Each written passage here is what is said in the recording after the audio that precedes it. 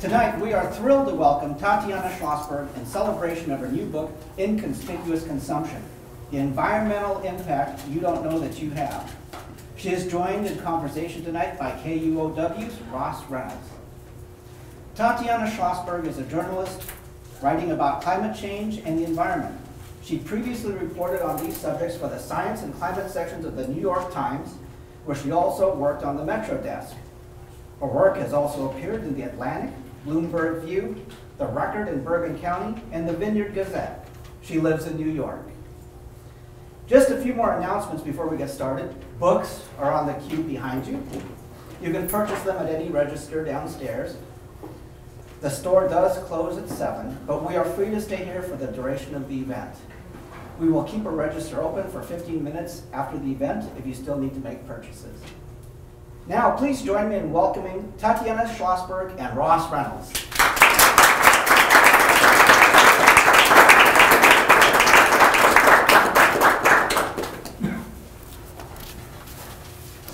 Well, thanks so much for coming out this evening on the eve of the great climate strike, which is taking place tomorrow.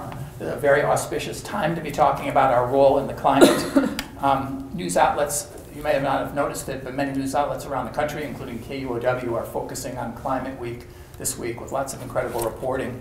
And just today in the news, the New York Times had an incredible report. The number of birds in the United States and Canada has declined by 3 billion, or 29%, over the last half century. Kind of a shocking number to see. KUOW's Eilish O'Neill has been reporting on dead trees found in 500,000 acres of Washington state. And then, as I mentioned, the climate strike taking place tomorrow, so this is very much of the moment. And also of the moment, Tatiana, I'd like to start out with some news today. Amazon CEO Jeff Bezos says the company is committed to meet the terms of the Paris Climate Agreement 10 years ahead of schedule. He's talked about moving to 100% renewable energy, including buying 100,000 electric vans. And I know part of your book deals with the imprint of our electronic life. This is just the day before Amazon workers, 1,400, are scheduled to walk off the job as part of the climate strike. So should we be impressed by Jeff Bezos' action?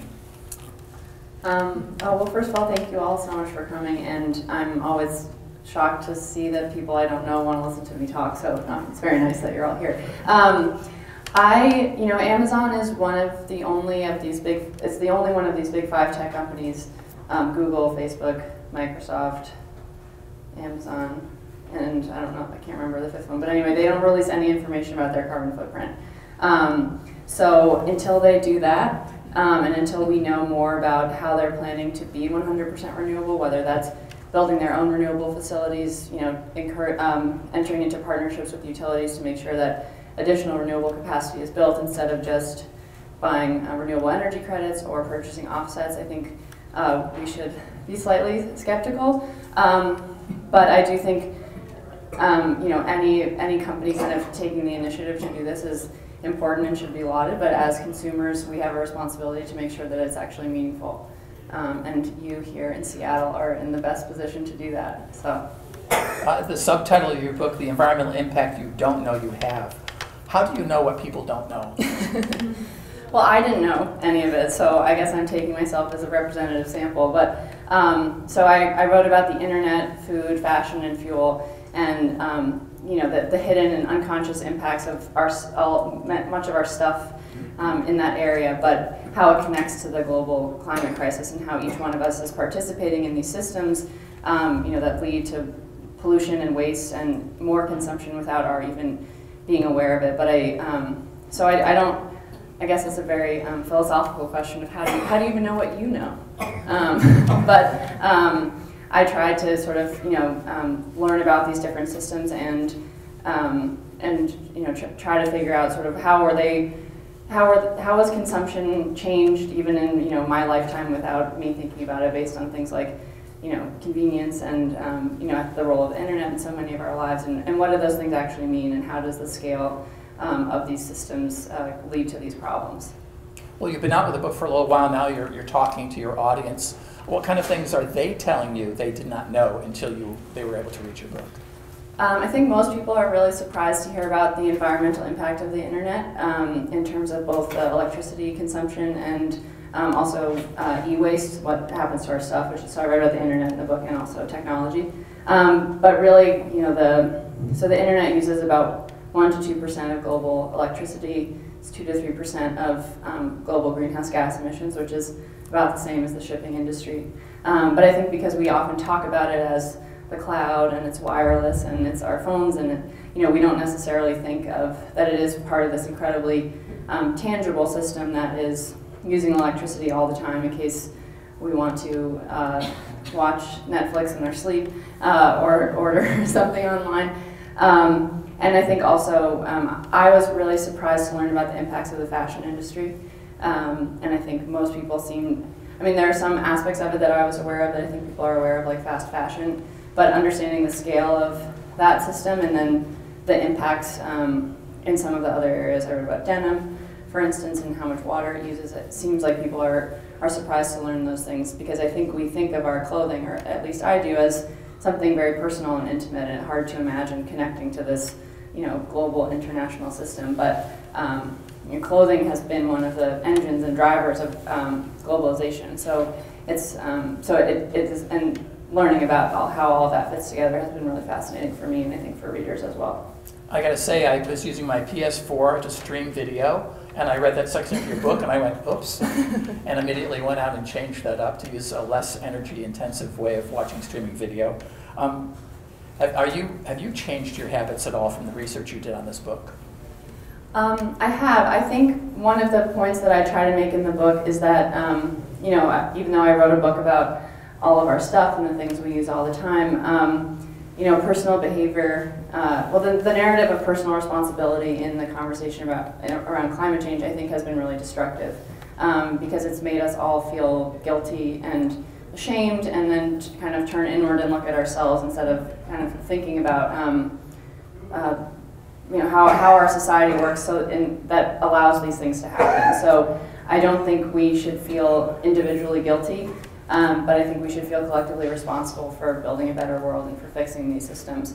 That being said, and also focusing on individual responsibility lets those who are actually responsible off the hook, and that's fossil fuel companies and politicians and lobbyists and people who are standing in the way of progress. And so the most important way for all of us to change our behavior is to vote and to get involved in the political process, and also to put pressure on companies that aren't, at the very least, being transparent about their practices, and then hopefully making an effort to improve them. But I have changed my behavior not because I'm under any illusions that me bringing my own bag to the grocery store is going to fix this problem, but because I want to be the kind of person who lives in line with my values and acts on the things that I learned. So I try to just consume less. Is kind of what that has meant for me. Especially with clothes, which has made it very difficult to figure out what to wear on my book tour. But I got 2 new outfits and wearing them out.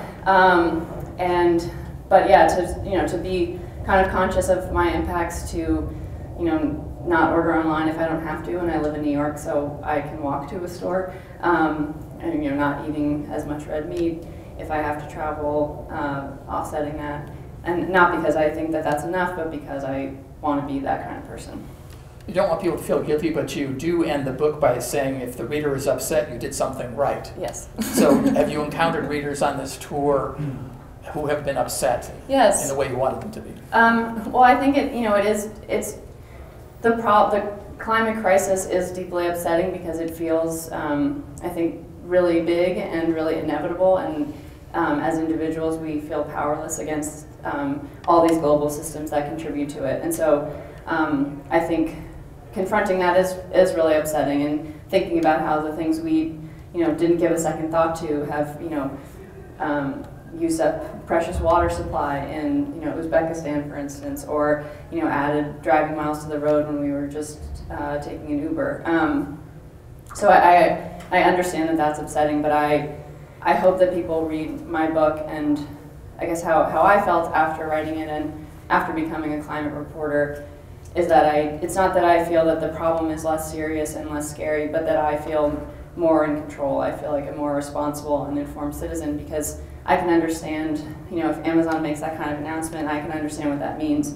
Or, a politician proposes a policy I can evaluate it independently. And so, you know, that makes me feel slightly more in control, although difficult to feel to feel that way really at all.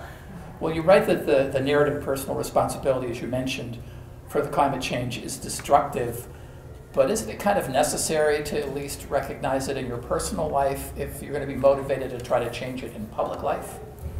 Yeah, I do think it's necessary, and that's, you know, that's why I wrote the book. I don't want people to, you know, eat one less hamburger and think that that's enough, or you know, think that what they're doing alone is where this where addressing this problem ends. And really, we have to, unless we understand these systems, unless we understand what the problems are, we won't be able to solve them. And so that was really the goal in writing this book, is to show how all of these problems are connected and how all of these systems work together, and that you know, for eating less meat to have a great impact in terms of reducing emissions, we have to reform a system that, you know, means that 90 million acres of land grow to, or better example, that 67% of crop calories in the U.S. don't feed people, they feed animals. And so even if I eat one less hamburger, it doesn't change that. But understanding, you know, where my consumption fits into that, and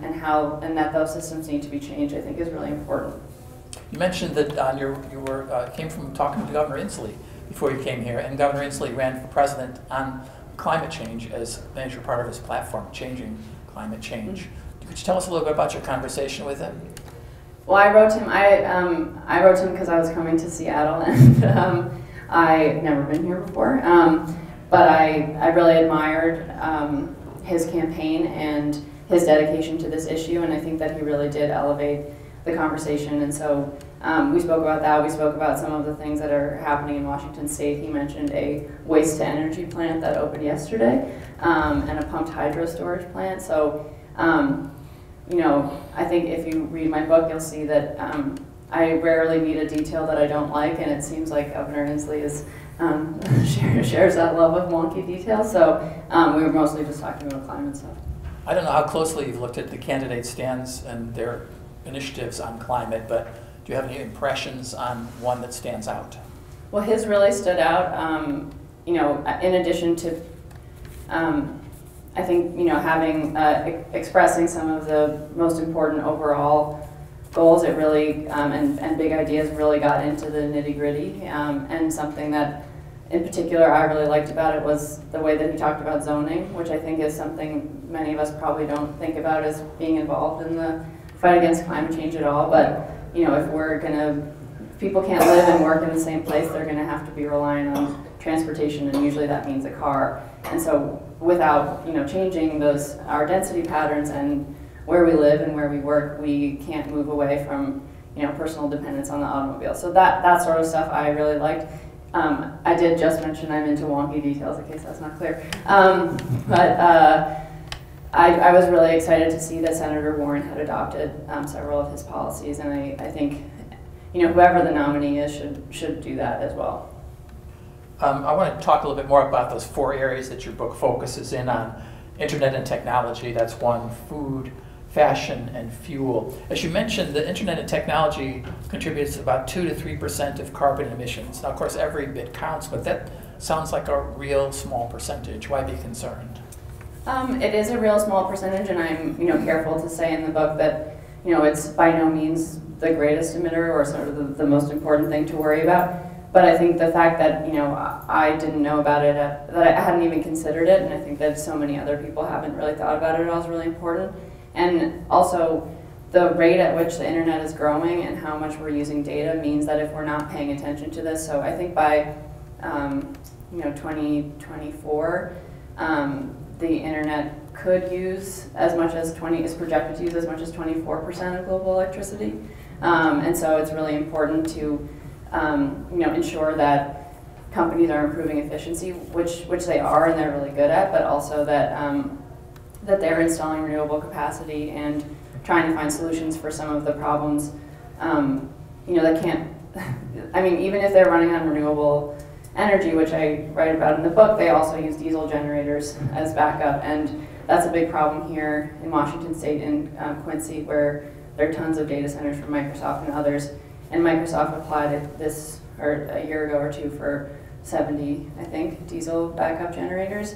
And that, I mean, burning diesel fuel at all is not good for climate, but I think we should be making sure that they're making efforts to improve those systems.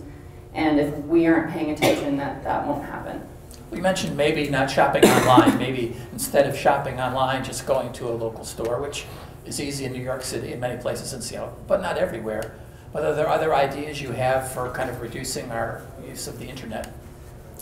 So I wanted to write about e-commerce in particular because I felt that there had been a lot of hand-wringing about all the cardboard coming into our homes, and that, you know, everyone's like, oh, I feel so guilty, I ordered this thing online. And I wanted to find out if, you know, those things actually were worse for the environment or not. It turns out that, you know, over the last decade, e-commerce has quadrupled, but the rate of cardboard production has stayed relatively flat.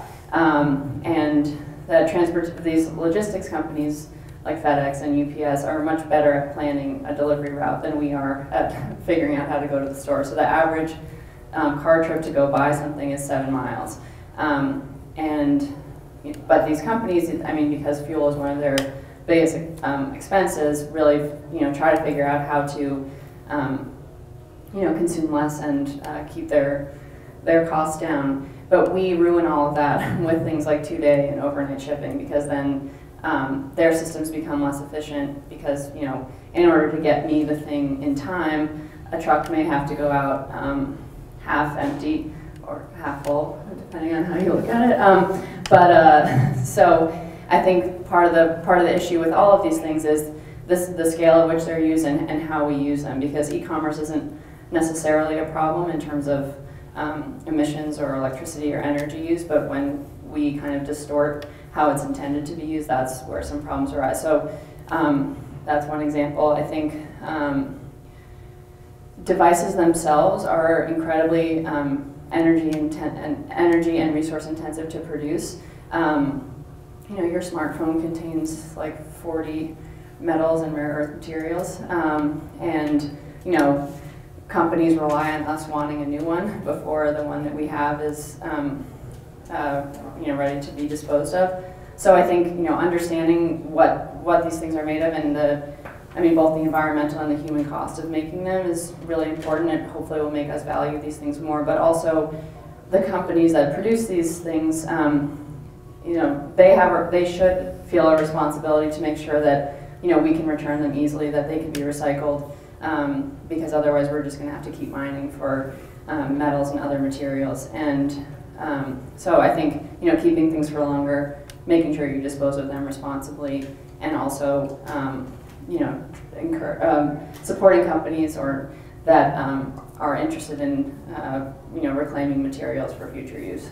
How about just the use of the computer? I mean, you concede you wrote this book on the computer. Yeah, right. You can use your computer less. The people who think a lot and work in the knowledge industry spend all day on the computer. I don't know any way around that, is there? I don't think so. I mean, I think that that's sort of how our world works now, and you know, there are certainly efficiency gains associated with, you know, doing research online or you know, producing material online versus producing paper and things like that. It just depends at, you know, at what point are those gains outweighed by how much more we're using our computers, especially with things like video. But I think, you know, we're only projected to use the internet more and to use more data with things like AI and cryptocurrency and self-driving cars, and so that's why it's so important to, I think, to make sure that the way that we're using, or the sources of electricity, you know, are renewably powered. I want to ask you a little bit about cryptocurrency, because you say that we might not think of it as being immaterial, but actually that's a huge use of energy going into that. Yeah, so some people may have read about how much data and electricity is used in Bitcoin mining in particular, and a lot of that is happening in China, but it's also happening, which means that it's more likely powered by coal. Some of it's happening in, you know, in other parts of the world. I write about a data center in Iceland where some Bitcoin mining is taking place. I think, though, you know, I think it's important to keep all these things in mind, but I think sometimes that's a distraction from a conversation about resource use and electricity, because it's not as if the global banking industry doesn't use electricity and resources and metal and linen and keeping lights on in banks 24 hours a day and pens on chains. So I think it's, we also have to, I think usually when you hear like something is really bad, sometimes it's true, but there are always trade-offs. And this is, I think, an example of that. The most useless use of energy, as you get into quite a bit, is vampire power. And you cite a study of homes in Northern California showing that a quarter of residential energy was used when the devices were off or in the standby mode. Could you talk a little bit more about that? Yeah, so I think when we think, for many of our devices, we think that we've turned them off successfully, but often we haven't, or they still draw energy even when we have turned them off. And as we get, as our devices increasingly have Wi-Fi connections, that means that they're on all the time because they have to be on to receive a signal, or something has a clock, or it has a light. Those things, each one is only a little bit of electricity, but something like 3/4 of all of our appliances are drawing power even when we're not using them. And some of them use, like a cable box can use as much electricity when it's on as when it's off. And I think, those are things that don't even kind of enter our minds when we're thinking about, how we use those things in our electricity. And so that was another thing I was really surprised to learn. And I did a lot of testing of my own appliances, and also went over to friends' houses and tested theirs. And just a word to the wise, people don't love when you go over to their house and unplug all their appliances, but I had to do it for the book, so. I got to say, there's a little war in my household about that. One of us wants to unplug everything all the time, and the other one of us doesn't want to. Well, yeah, because then you have to reset the clock. And exactly. All right, so you got to pick your battles, I guess. I want to turn to the second big source of energy use and climate change, and that's food. Farmer's market or grocery store? I've heard arguments for both. That grocery stores, because of the scale of mass food, actually use less energy. What's your thoughts on what you find out about that? I don't know in terms of the energy use. I would imagine, you could probably make the argument either way, that like having lots of trucks come from farms into the, wherever the farmer's market is, rather than having one truck make a big delivery. And I wrote about, food miles as in the books, because I felt like I used to hear a lot about that and how important it was to buy local food. But I wanted to know if that was really true. And transportation is a very small part of the emissions associated with producing food, and that's because producing food wastes a ton of energy and is really inefficient. So transportation proportionally is very small. But I was very interested to learn that you have to be really, really, really good at buying food locally in order for that to make as big of a difference as just shifting your protein source, away from meat one day a week. And so, I think it's important to support farmers who use sustainable practices and, eating locally, eating seasonally. Those things are all good, but I think it's just a sign of how off the whole system is, that, it could be using less energy to import something from Mexico than it would be to grow it down the street. And so, even though that might be true, I don't want to accept the status quo there. That doesn't really make sense. I've read about the fact that we put so many subsidies into corn, and so much of corn is turned into sweetener, which is not exactly great for your diet. But you kind of talk about corn also from the environmental impact. Mm-hmm. Could you talk about that? Yeah, I think probably lots of people have heard about how impactful meat production is in terms of climate change, and livestock alone is responsible for 15% of global greenhouse gas emissions.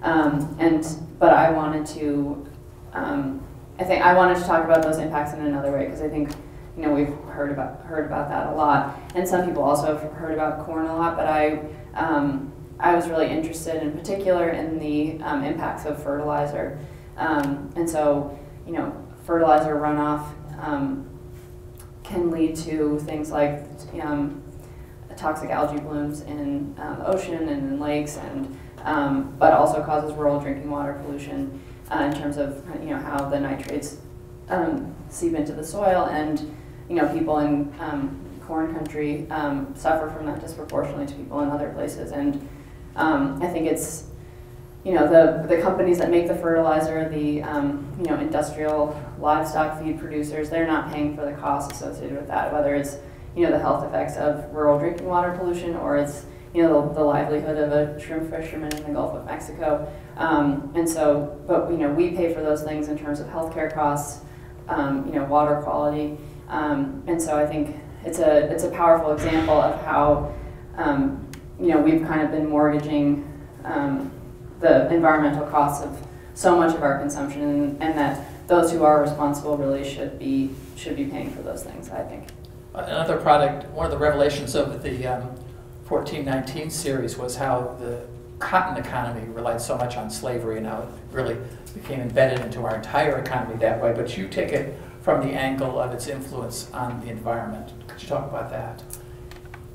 Yeah, so I wrote about, I wanted to write about cotton, and the way that I did that was writing about denim production, because I think I anyway, take denim as this kind of classic American material, and I wanted to understand it, because I think we think of it as everyday and not necessarily precious.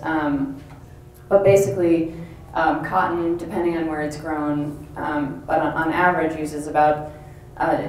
takes like 2,500 gallons of water to produce 1 kilogram of cotton.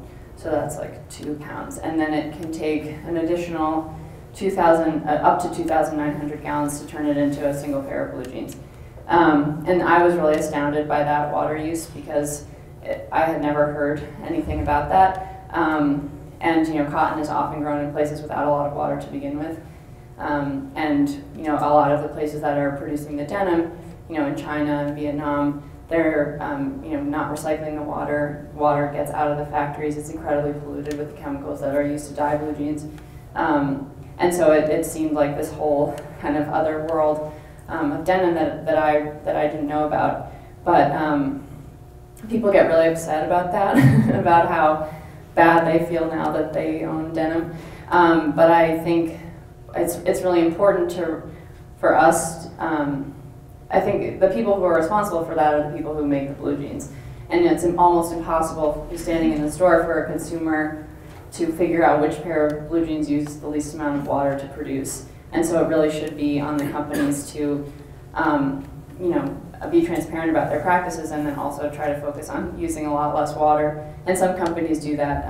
Levi's has a water less campaign, and they've made that technology available to others in the industry. But I think it's I thought that was incredibly interesting, and something that I hadn't heard about before. You're right, synthetic fabrics use less water, but synthetic fabrics are made of oil, which I think is kind of hard to think about when, it's hard to feel like the t-shirt that you're wearing or what you're exercising in is made of petrochemicals, but it is, and it uses producing polyester alone, which is the most common synthetic fiber, results in the emissions of the equivalent of 185 coal-fired power plants every year. But the problem that I focused on in the book was that, and I think more people are learning about this, but that the fibers from these fabrics can escape through our washing machines and end up going to wastewater treatment plants, and then either they kind of settle into the sludge of the wastewater treatment plant, which is then used as fertilizer. And so these small pieces of plastic can get into not only our food and water supply, but elsewhere in the environment. And the fibers can also escape through the wastewater treatment plants to the ocean or rivers. And they're pretty good at stopping that from happening, but if, they process millions and millions of gallons every day. And so some scientists think that microfiber plastic pollution, which is not only from textiles, but that represents about 30%, is the most abundant source of pollution on Earth. No up your water for you. Oh, thank you. My plastic bottle of water. Another aspect of fashion is that fashion demands new fashion, which means getting rid of old fashion. What's the impact of those clothes that people don't want anymore? Well, I think, especially with fast fashion companies and us, and clothing being so cheap, we think of it as disposable. And the average item of clothing is worn 7 times before it's thrown away. But it took a tremendous amount of resources to produce that, whether that's oil or cotton or wool or whatever it is that it's made of. Not to mention the human labor costs associated with that. So, and then in the U.S., only about 15% of textiles end up being recycled, either donated or usually textiles are downcycled, so they're made into like rags or insulation, that sort of thing. But 85% end up in a landfill, and if it's cotton or another natural fiber, it releases methane. If it's synthetic fiber, it doesn't biodegrade, but it can leach chemicals like plasticizers into the environment. So I think we all have to. I think that the reason that these clothes are so cheap is because nobody's paying for the cost of producing them, whether it's shipping them here from China, or not paying for the water pollution, or they're not paying a carbon tax on the production of polyester. All these different things make our clothes cheap, but obviously they do cost something. It's just that nobody's paying for that, and so I think we have to, again, be putting pressure on the companies to be more responsible, but also not think of these things as disposable, and try to value the things that we have. And so when I was saying before that I try to consume less, I try to value my clothes to wear the things that I have and wear them out, as opposed to kind of always getting new things. And so I think we kind of have to reorient ourselves in terms of the value of the things that we have. You end the book by talking about fuel, which is often where books like this begin. What kind of things were you able to uncover about fuel that we might not be aware of? Well, I wanted to write about fuel last because I do think we hear about it so much, and also because it's usually really boring. So I didn't want people to pick up the book and think, oh no, another boring book about fuel. I'm not going to buy this. So I ended the book that way, and I think also a lot of the issues that are discussed previously make it easier to understand. One of the issues that I wrote about in the book, which is really important, and is coal ash, which is the byproduct of burning coal for electricity. And I had never heard about coal ash before I became a climate and environment reporter, even though in 2008. So basically, coal ash, it contains mercury, arsenic, lead, cadmium, all kinds of other harmful substances. And what happens is usually it's stored in water, so it will be flushed out of a power plant in water, and then stored kind of in dammed off sections of rivers and lakes, where it can seep into the groundwater or end up in those lakes and rivers. And in 2008, one of these dams that was holding back this toxic sludge broke and released billions of gallons of this substance into a river in Tennessee and buried 300 acres of land there with this toxic material. And it's one of the largest environmental disasters in American history. I had never heard about it, and it only happened 10 years ago.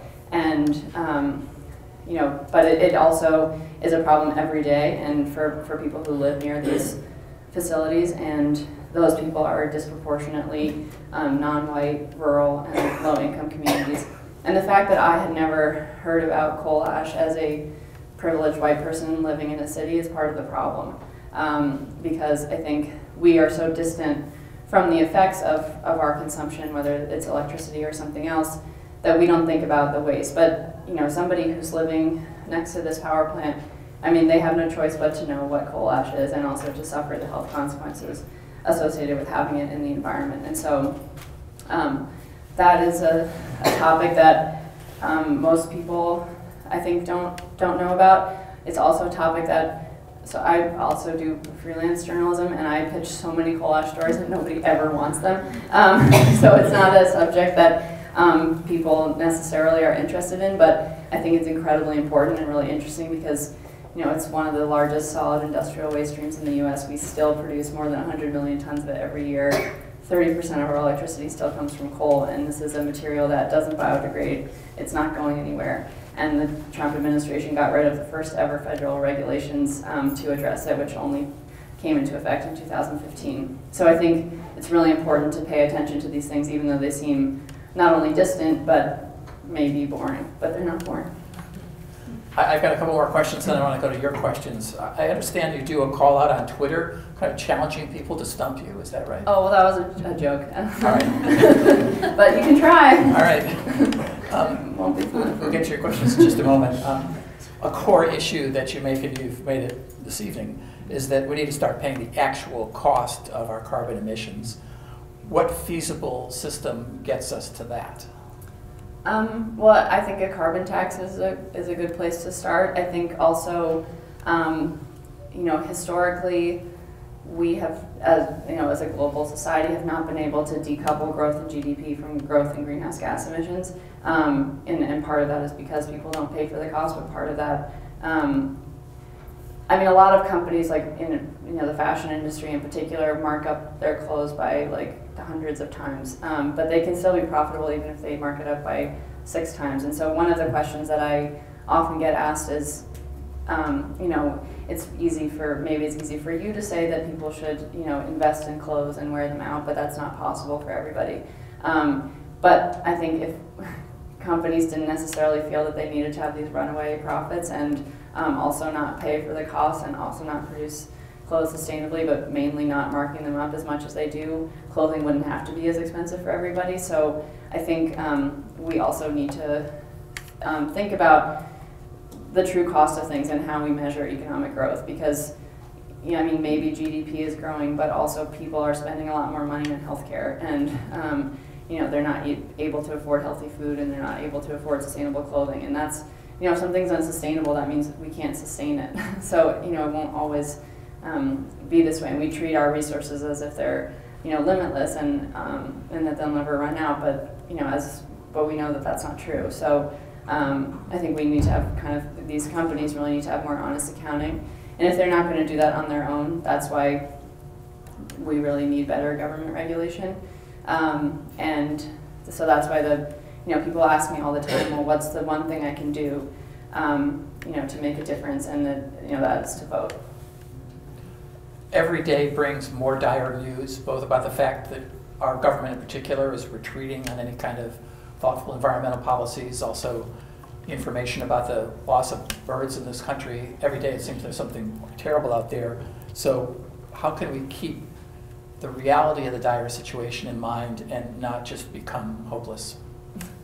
Well, it's not easy. I think personally, there have been a lot of books and writing recently that has focused on trying to make people understand how scary this is, as if we didn't already know. I don't think fear is a powerful motivator. I think it's more, the gamble that I've taken in the way that I've written this book is that I think people want to be asked to help, and people want to be asked to be involved. And there are things that we can all do.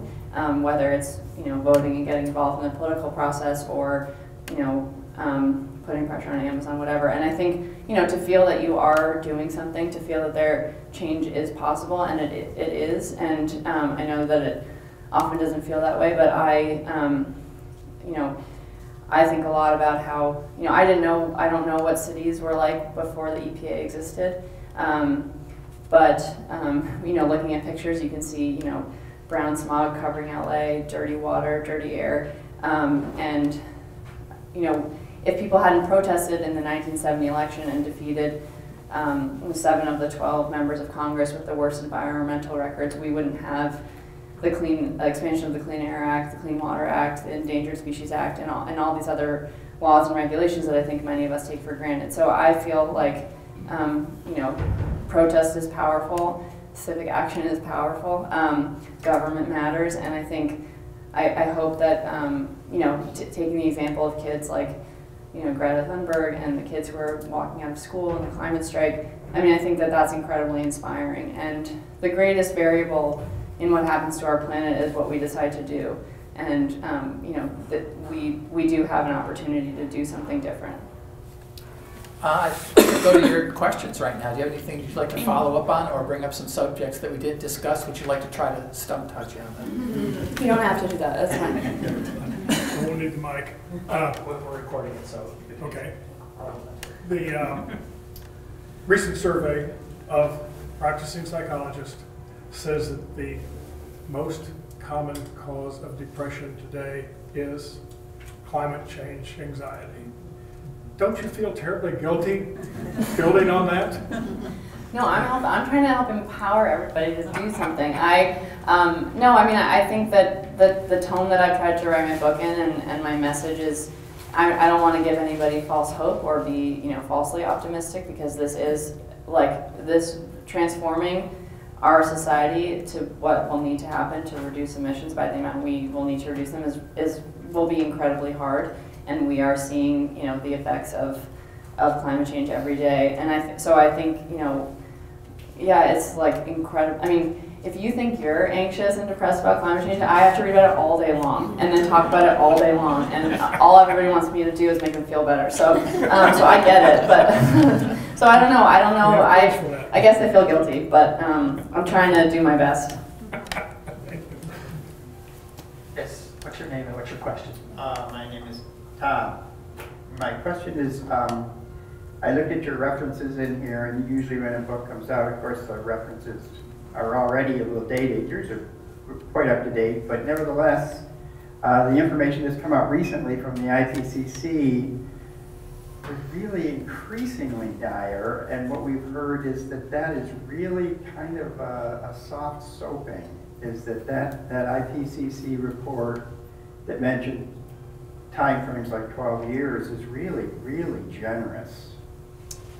I don't know that that's true. I mean, you know, the IPCC reports are the product of hundreds of the best scientists from all over the world, and so I think, you know, what they say, I mean, I think it's not like the deadline is 12 years, is that if things don't happen by then, if we're not already making massive amounts of progress, you know, things will get even worse. I think the thing that has been maybe generous is that the 2 degree Celsius limit, because it will be incredibly difficult to stay with that. And also there are lots of really terrible things that will happen. It's not as if we only, if the average surface temperature of the Earth only warms by 2 degrees Celsius, like, it'll be fine. It will be awful for millions and millions of people all over the world. So, you know, I tend to believe scientists, and, you know, I mean, there are people who criticize the IPCC report as not being,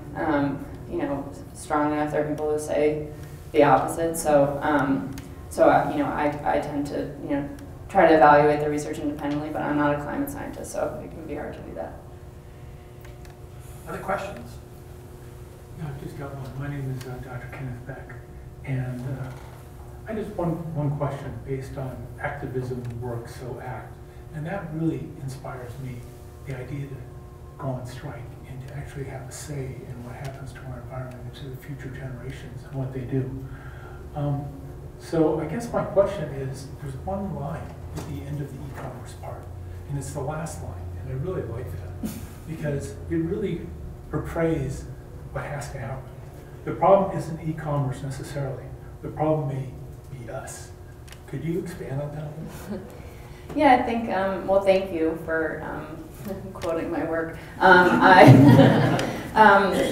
You know, I think it's what I was talking about before, which is that the way that we use these things and the scale at which we use them is really part of the problem that, or the entire problem. You know, some of the innovations and disruptions or interventions really could make things, you know, more convenient, use less energy, use fewer resources, but we use them at such scale because they're so convenient that it cancels out kind of the efficiency gains. And I think, you know, for us in the U.S., we don't have to think about, or I mean, many of us, you know, we have the resources to be able to think of things as disposable, or think of that the convenient thing is, well, if it's the best thing for us, then that's all that matters. So I think the question of consumption and resource use and convenience, all these things fit together, and I do think the way that we use our goods, the way that we treat them is if not the whole problem, then definitely part of it.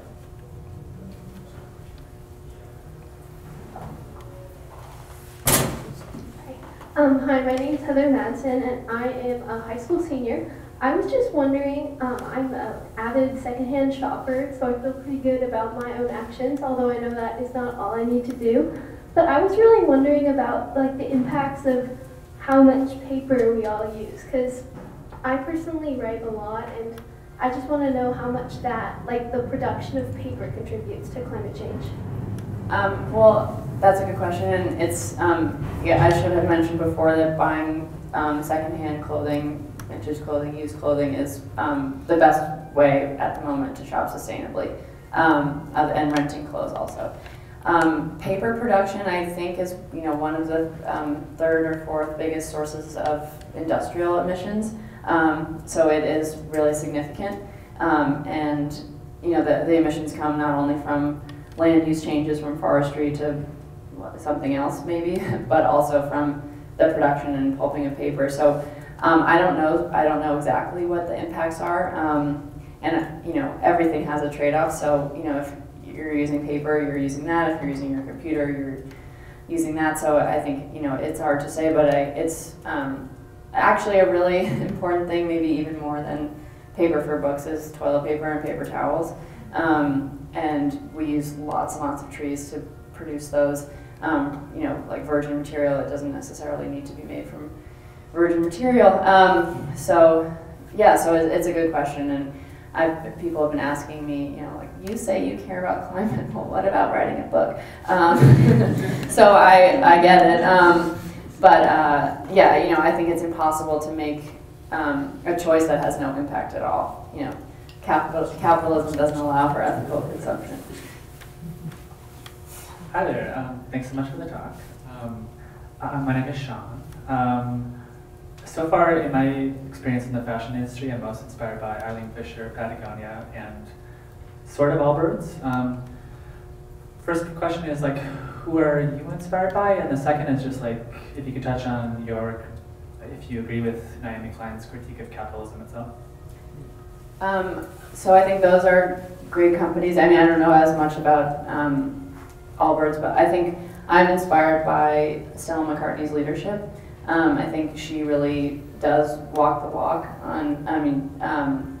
in terms of trying to reduce her impact. So one example is her company. They found that cashmere had the biggest environmental impact of any of their materials, and so now they only use recycled cashmere or discards from other factories. And she doesn't use fur or leather, and I think is trying to move away from using silk also. So I am inspired by that. I think she has said that she wishes she didn't have to be a leader, and I'm sure that's true for Patagonia and Eileen Fisher as well.